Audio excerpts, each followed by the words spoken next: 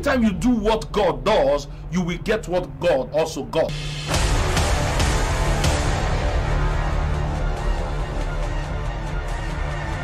The day you surprise God, that is the day that an end will be seen happening to your history to give you a future that is greater than your history. I pray that your anointing will break through the panels of the screen and touch the people in their different homes, in their different institutions where they are watching us live.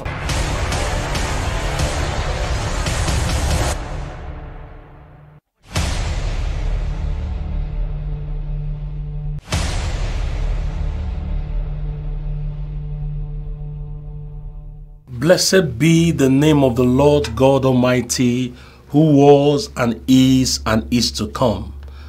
I want to bring greetings from Calvary to your beloved home, your businesses, from any part of the world by which you are hearing me right now. I want to bless God who has kept us alive in this part of eternity till now. And I know the reason why we are still alive is for His glory and to do His will continually. Let us pray. Our Heavenly Father, today I come before you as your servant. In your name, in your power, I declare that as I minister, let the heavens be open. Lord, let there be random deliverance.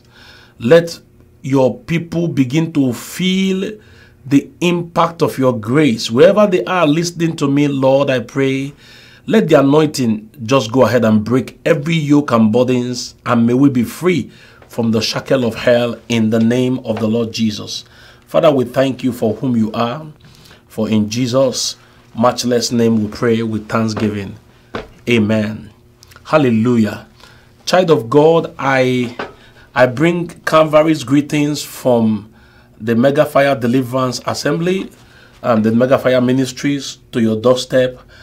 And today, I want us to discuss a very, very important issue that will be a blessing, a big blessing to your life, to your destiny. A child of God, you know, recently somebody came to me and was asking me and telling me that, Bishop, why is it that since I gave my life to Christ, why is it that since I became born again, I am not productive the way I used to be when I was in the world? I said, you know what? When you were in the world, you had the freelance, you had the grace to do anything without considering the laws and the principle of what governs the issues of life.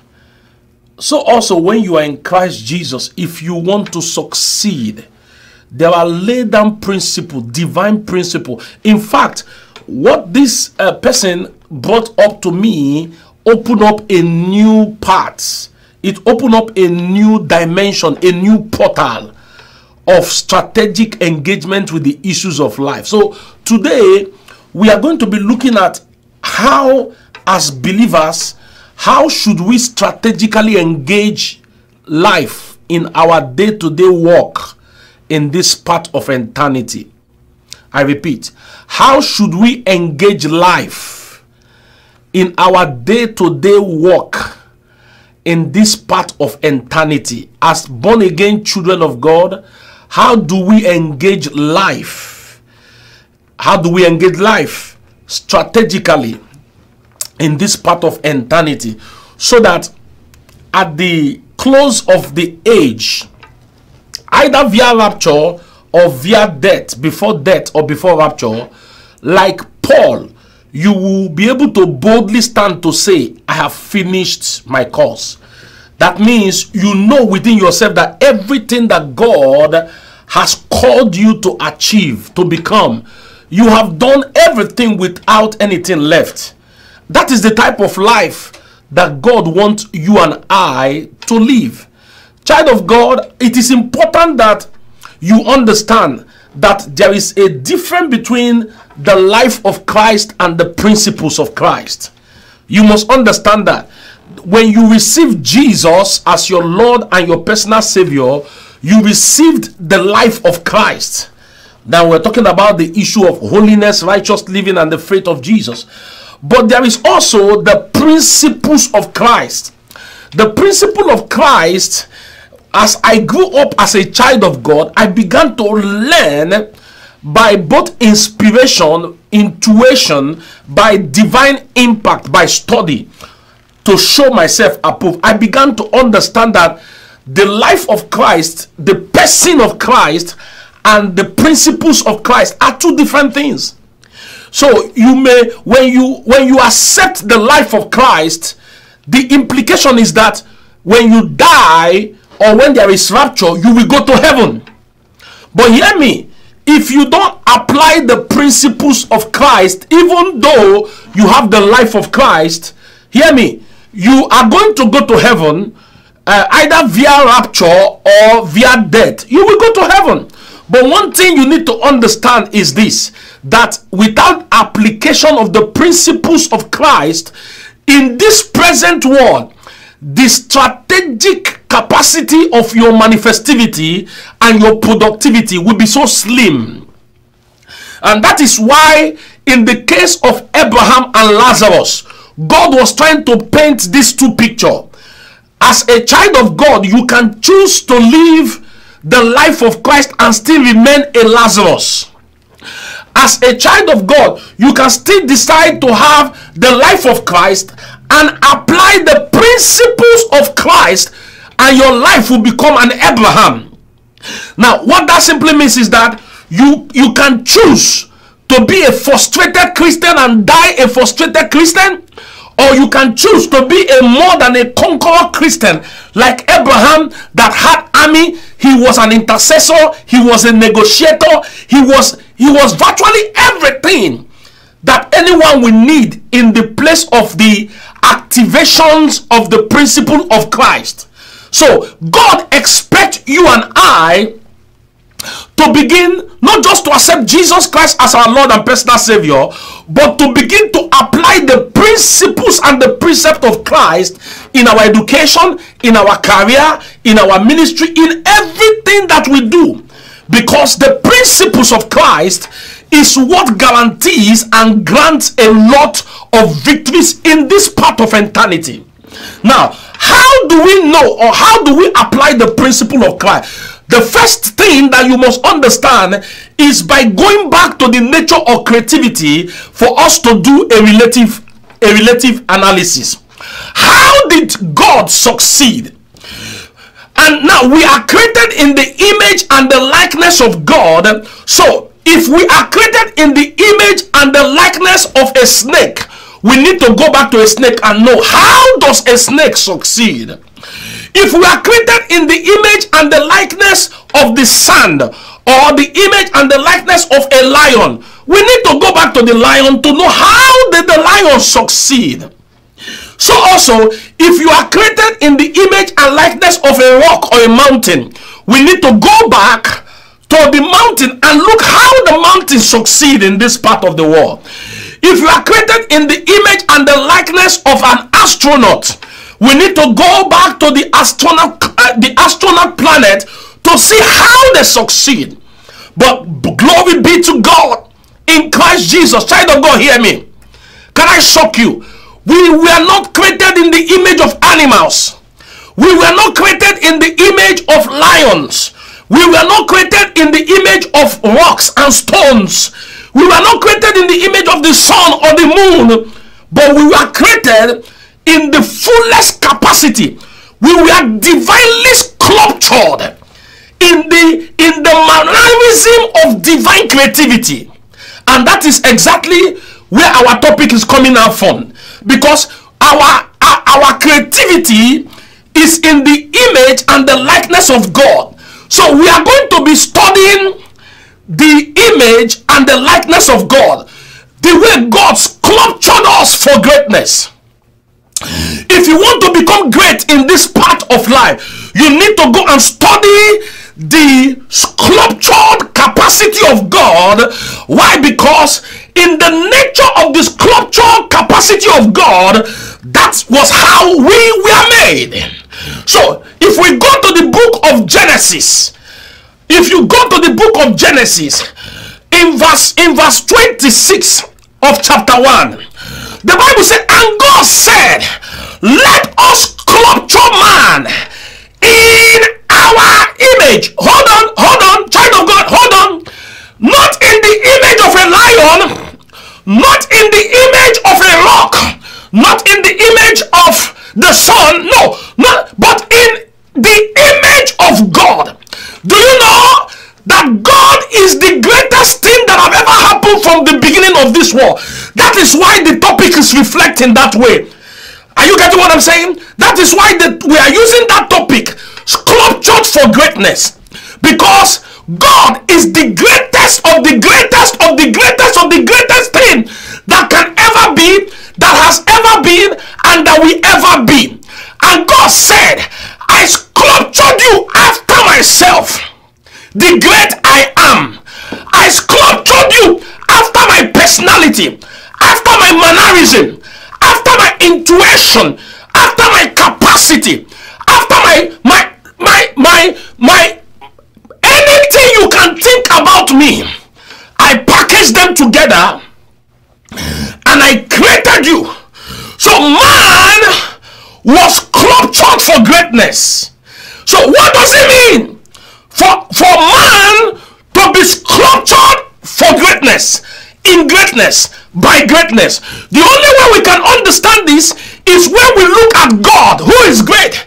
How does he operate for him to be great? The Bible said, and God said, let us make man, let us sculpture man in the greatness of our capacity, in our image, after our likeness. The way we are great. Let them be great.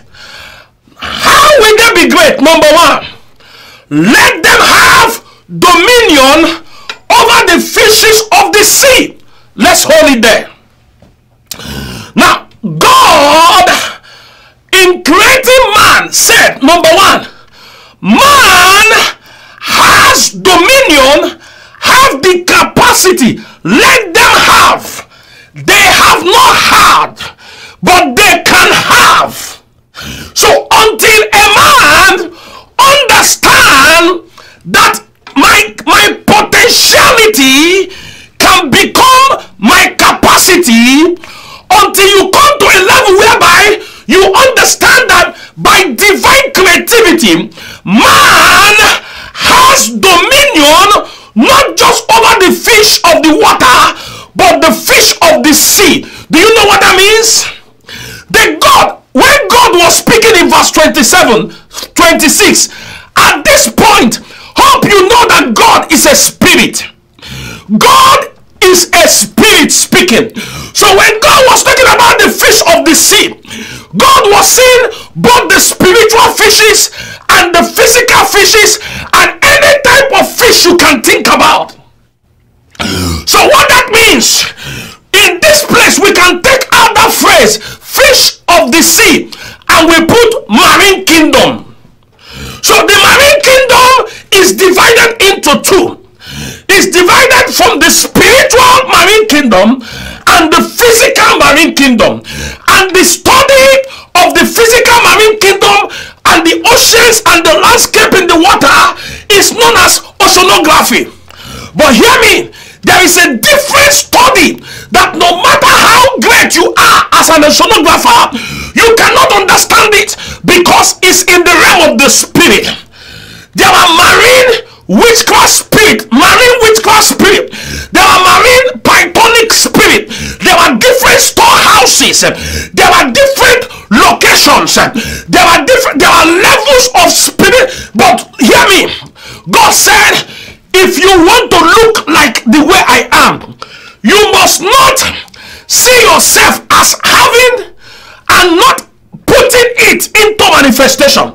You must understand that in your gene you carry the capacity to dominate the marine kingdom. It does not matter whether it's the queen of the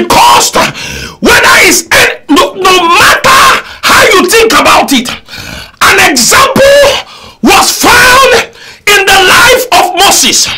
When God wanted to show Moses how wonderful he was sculptured for greatness, God told him, the first thing I want you to show that is hidden inside of you, you have dominion over the marine kingdom. Are you hearing me? The first place that Moses went, the first place that Moses visited was also the first place God talked about in Genesis chapter 1 verse 26. Have dominion. Let them have dominion over the marine kingdom. And when Moses, who has been sculptured for greatness, wanted to manifest that greatness, the first place God took him to was the marine kingdom. And God told him, Mr. Man, inside your genotype, in your creativity, there is greatness, but that greatness cannot come to pass until you manifest the dominion over the marine kingdom. And Moses said, I don't understand what you are talking about. God said, you don't understand? You have been sculptured for greatness, but that greatness cannot be seen until you first of all conquer the marine kingdom, both physical and spiritual. Child of God, Moses now carried out an act that shocked the whole marine kingdom. The Bible said, when he carried the rod of dominion and power and striked it in the marine kingdom, the Bible said all the blood banks, all the demonic fishes, all the satanic and the luciferic capacity, all the dragon in the water, all the activities of the marine witchcraft kingdom that entered into alliance with Pharaoh to put the people of God under bondage. The Bible said every of their capacity, the Bible said every of their stronghold, the Bible said every of their blood covenant, the Bible said in 1 minute the whole river, the marine kingdom, turned into blood. Child of God, I want to prophesy in the name of Jesus Christ of Nazareth that carry Holy Ghost thunder. I challenge every marine kingdom, every class, every kind of the marine kingdom that has held you bondage, all the covenant from the marine kingdom that has chained you down, in the name of Jesus, by the dominion of God upon my life, in the name of Jesus, you watching me now, I declare all the bondages over your life, all the bondages over your marriage, all the bondages over your children, all the bondages over your ministry from the marine witchcraft kingdom, I command their yoke break in the name of Jesus. I command their yoke causing sickness break in the name of Jesus. I command their power yoking you down to oppressive tendency, let them be broken by fire. We have dominion. We have been sculptured for greatness. When we speak, God answer, because we are created in his image. When God spoke in Genesis, things were not the same again. I prophesy to you, wherever you are watching me now, every source of your problem, all the source of your problem that is from the marine kingdom, today, in the name of Jesus Christ, Son of the living God, because I and you, we are sculptured for greatness, I prophesy, let the rain of fire, let the rain of thunder, lightning and earthquake locate all the strongholds, all the capacities of the marine kingdom that have held down your blessing, that have held down your promotion, that have held down your marriage, that have held down your breakthrough. By fire, by thunder, let the sword of God's judgment begin to break their yoke, begin to break their yoke. You watching me over there, every yoke over your neck, every yoke over your children, every every yoke over your womb from the marine kingdom in the name of Jesus, on whom we have dominion, we begin to break their stronghold in the name of Jesus Christ of Nazareth. Child of God, I want you to know, I want you to know that you are sculptured. You are sculptured for greatness. I want you to know that you are sculptured for greatness. You will never notice that greatness until you address. The Bible said in verse 26, the first thing God addressed was the marine kingdom. In the days of Moses, the first thing he addressed was the marine kingdom. Child of God, as you follow God's pattern, you will see greatness begin to come out of you.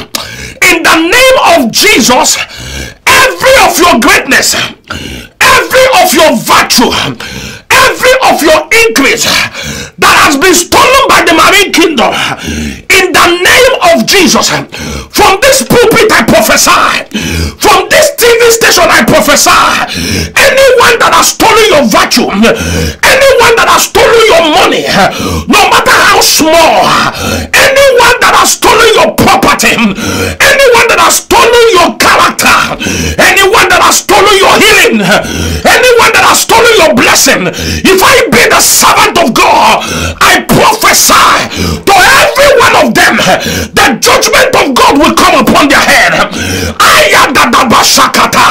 The judgment of God will locate them by fire. Hear me. Until you address the marine kingdom, just like God addressed the marine kingdom, until you address the marine kingdom, just like Moses addressed the marine kingdom, hear me and hear me well, your greatness will be lying low. But today, in the name of Jesus, I declare every conspiracy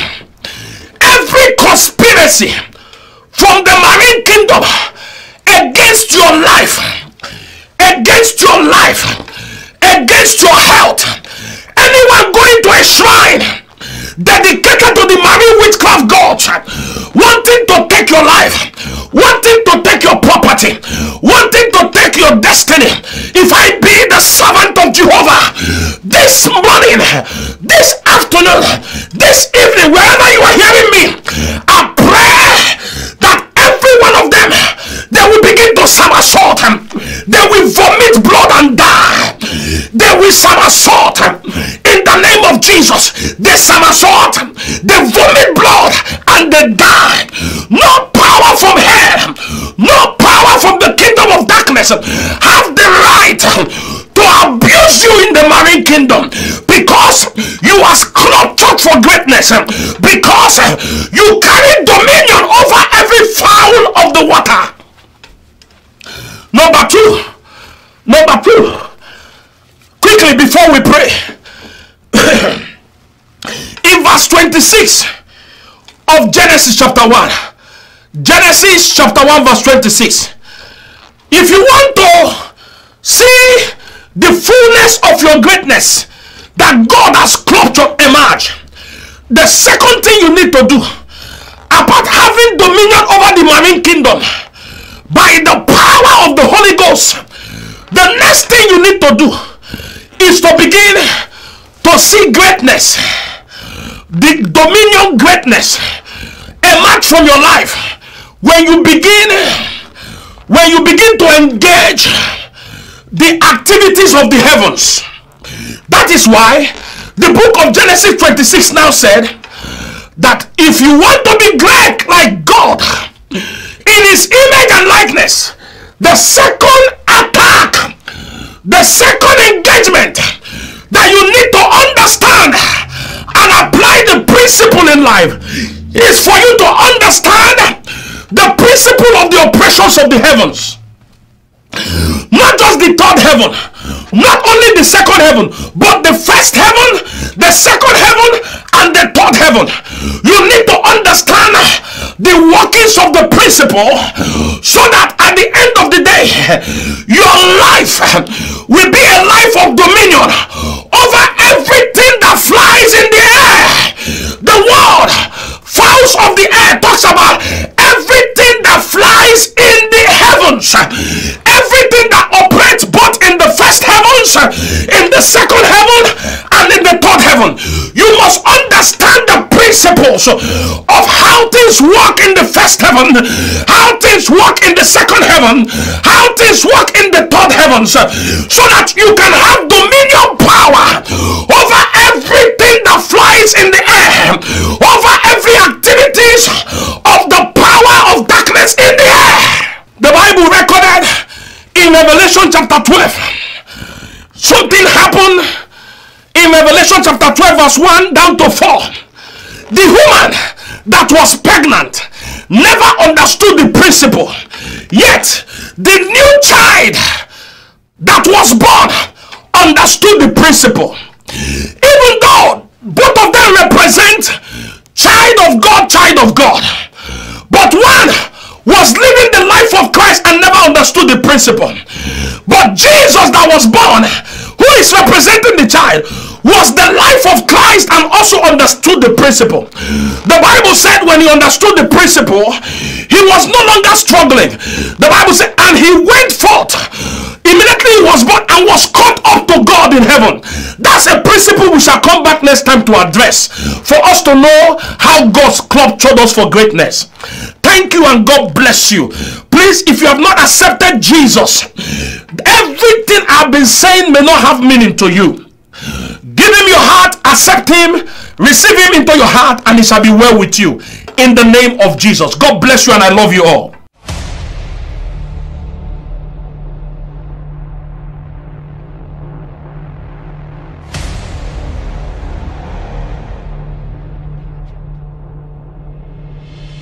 Anytime you do what God does, you will get what God also got.